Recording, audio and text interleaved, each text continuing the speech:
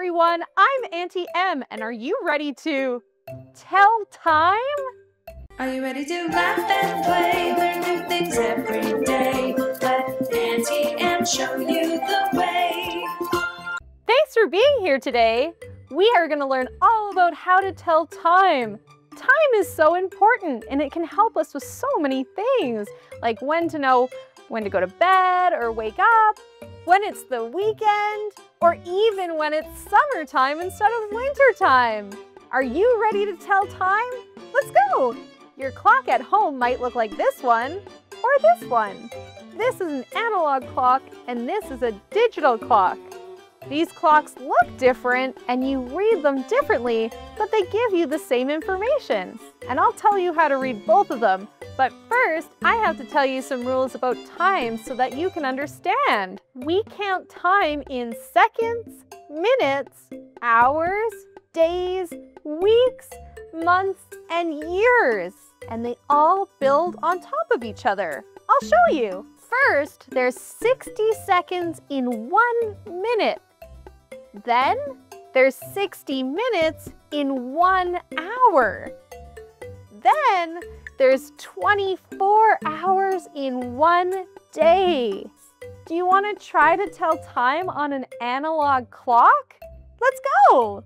On an analog clock, there are 3 hands.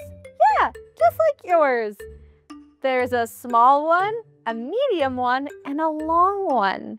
The small hand is going to tell us the hour. And the medium hand is going to tell us the minutes. And the long one is going to tell us the seconds. And it goes really quickly. This is an analog clock. Do you see the marks in between the numbers? Those are called minutes. Those are tiny steps the big hand has to take all the way around the clock. That will make an hour. There are a lot of them, so the clock knows exactly when things are happening. There are also numbers on this clock. 1, 2, 3, 4, 5, 6, 7, 8, 9, 10, 11, and 12. Those numbers are for the shorthand. Those are our hour numbers. But when we're talking about minutes, those are our 5-minute marks. So 1 means 5 minutes, 2 means 10, 3 means 15, 4 means 20, 5 means 25, 6 means 30, or half an hour has passed since the top of the hour. 7 means 35, 8 means 40, 9 means 45, 10 means 50, and 11 means 55. On this clock, the shorthand is pointing to the 5, and the medium hand is pointing to the 5-minute mark. This clock is telling us it is 5:05. That's how you'd read it. Do you want to try another one? Great!